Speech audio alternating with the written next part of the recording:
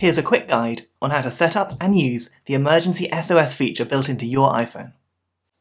This incredibly important feature lives in Settings under the Emergency SOS heading, so scroll down a little bit to find that. Now by default, Emergency SOS works when you hold the lock button and the volume up button together for a few moments. This is the same way you'd normally turn off an iPhone. Now on that shutdown screen you have an Emergency SOS bar, and if you slide that across to the right it will automatically ring the emergency services in your area. This is obviously quite a handy feature, but it does rely on you looking at your phone screen to make it work. So we're going to change the settings slightly. So jump back to the Settings app, and here we're going to turn on Use with Side button. That means you can now tap the lock button 5 times in quick succession to activate Emergency SOS mode. We can then, if we want to, activate Auto Call mode as well. That means that you haven't got to look at your screen, you haven't got to have your phone out in your hand, you just tap the side button 5 times, and within 3 seconds it will start automatically calling the emergency number in your area.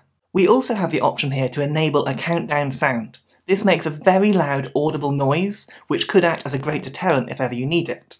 Let's have a quick listen to what that sounds like, but I'm not going to go right the way down to 1 because I don't want to call the emergency services for this demo. So I'm going to tap that lock button 5 times in quick succession, and you should start to hear this noise.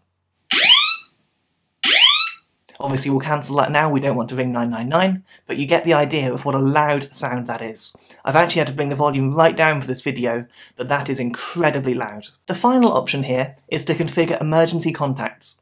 Now these are contacts who will get a text message with your current location if you have to use this feature. For me, I'm going to choose my fiancée Safi, and we do this in the Health app. So tap on that button, which will open up Health, and then on your Health ID card, you're going to edit and choose Personal Emergency Contacts. Go into your address book, search for the people you want, you can have multiple contacts, and then you're going to choose your relationship to them. This is really handy for a number of reasons, but for this example it will send them that message immediately. And that's it, Emergency SOS is configured and now working on my phone.